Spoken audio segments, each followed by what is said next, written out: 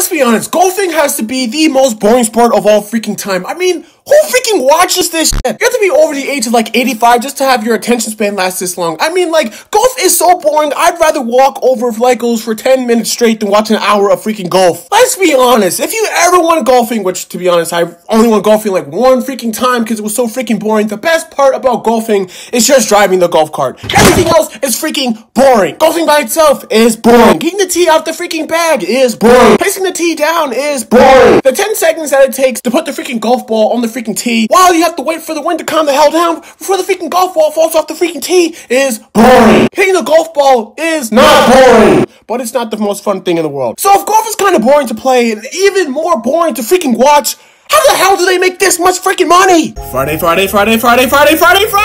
videos every Friday. Now I know Tiger Woods might not pass the eye test, but I assure you, this is what success looks like. Now despite the mild hair loss and whatever the hell he was about to say, at the age of 21, Tiger Woods was rich enough to kill his wife and get away with it. Literally, at the age of 21, this man was making $50 million a year to play freaking golf. I mean, who is freaking watching this? Who is paying to watch somebody play freaking golf? No offense to Tiger Woods, but in my opinion, the most entertaining thing this man has ever done is go to freaking jail. I mean, this man's mugshot is the definition of a picture's worth more than 1,000 words. This man looks like he's been through hell and back more than once. Somebody's gonna have to give off some booty. And just that simple. It literally looks like he just saw a ghost and he's trying to tell people about it, but they won't freaking believe him. If you didn't know who Tiger Woods was and you just saw this picture, would you believe that this man is worth $800 million? This man is damn near a freaking billionaire. The only thing that billionaires can really go to jail for is freaking tax evasion. Anything else is fair freaking game. Tiger Woods could literally plot to blow up the White House, actually do it, say he did it, and still not go to freaking jail. He might get assassinated, but he's definitely not going to jail. So did you really think that he was gonna go to jail for freaking a DUI? Hell no. He can literally record himself raping your wife and you still wouldn't be able to do a damn thing about it. Tiger Woods is so freaking rich that him going bald is literally just a freaking choice to him. This man chose to go bald. You mean to tell me that this man was making $50 million a year and he chose to go bald? I don't think so. I have a theory. I think that golf is just a huge freaking money laundering scheme. Because let's be honest, who is watching freaking golf? I wouldn't even put golf on in the freaking background. I mean, just think about it. If nobody's watching golf, where's the money coming from? And that's where I was wrong. It doesn't matter how many people watch golf. It just matters who watches golf. I'm gonna be 100% honest. When I think about the people that actually watch golf, this is what they look like. Now, when you compare this sport to other sports, like let's say football, this might be the stereotype of the type of people that watch freaking football. Would you guys consider jacking off to be a sport? And that is why it doesn't matter how many people watches. It just matters who watches. I mean, let's be honest. Who do you think is spending more money? Let's get these quarterlies or pass the fucking sig. Let's be freaking honest here. Even in the pictures, you can tell that they're spending somebody else's freaking money. You can tell that this guy's just spending his dad's money. I mean, just look at him. He fits the exact description. He looks like Jonah Hill from Superbad, but just with a different freaking haircut. And just by looking at this guy, you can tell that he does not want to freaking be there. I mean, just look at his freaking eyes. This guy, look, he looks like he's freaking high. He looks like freaking Stink Meaner from freaking Boondocks. This guy looks like a 2020 diversity hire, let's be honest. And then this guy looks like he gets all the freaking girls. That's the only reason why these two freaking talk to him. The guy straight up looks like freaking Thor. Now, a group like this does not assemble ordinarily. They have to have a freaking common goal, and the common goal is to sell drugs. Let's be honest. Now, before you click off this video, I have a valuable explanation for this. Picture these three hosting a golfing tournament where the only people show up are people with net worths above $1 million. Not only are their net worths above $1 million, but the players, I mean, look at Tiger Woods. Do you really think he got arrested for a DUI? This man was doing nothing but hardcore drugs. Look at him. I mean, just look at him. The man is a billionaire. You don't think he paid them to say that? A DUI. F*** out of here. This man was on freaking crack. So not only are they selling to the players, but they are also selling to the people that attend the event. So when you see a crowd size of about 200 people, but you see that they fundraise $200 million, now you know why. Because let's be honest.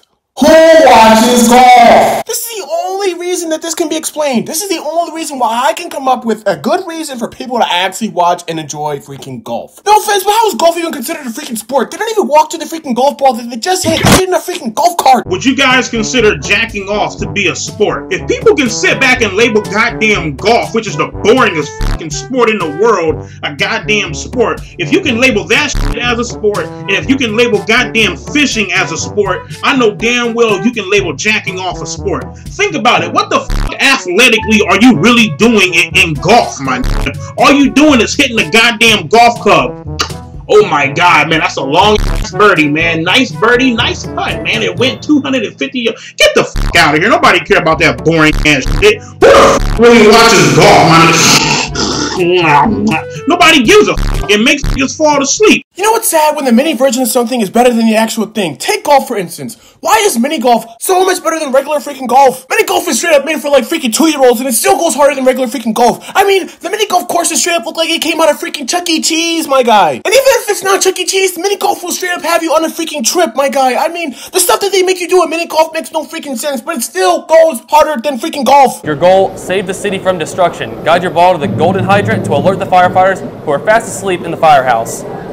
Get it down there. See, mini golf straight up came with the freaking storyline. If you play regular golf, you're just playing for the heck of it. You're just playing to sell freaking crack to your friends. I mean, be honest, if you told somebody right now that you're gonna go play golf with your friends, do you think they would actually freaking believe you? Hell no! Wanna know why? It's because golf is freaking boring. If my dad ever told me that he was gonna go play freaking golf, I would just have to expect that he's never coming back. Because once again, golf is freaking boring. No offense, but how did golf even get considered to be a freaking sport? I think if golf can be a sport, anything can be a sport. Think about it. What the f athletically are you really doing in golf, man? I'm tired of going to freaking digs just to see the biggest picture of a retired golfer that I've ever freaking seen in my life. Like, how are people that play golf even considered freaking athletes? If you consider golfers to be athletes, then cheerleaders should be athletes too. Let's be honest. I don't know about you, but I've been trying to do a flip for my entire life, and I haven't landed that once. And you got cheerleaders out here doing it like it's freaking nothing, my guy. How is golf considered a freaking sport but cheerleading isn't? Even when you Google why is golf considered a sport, they still try to give you a lame excuse. They try to say that it's highly competitive, but a freaking spelling bee can be highly competitive. They try to say that it requires the mental capacity, but so does freaking everything else. According to them, going to school could be considered a freaking sport. And last but not least, it demands physical exertion and muscle use.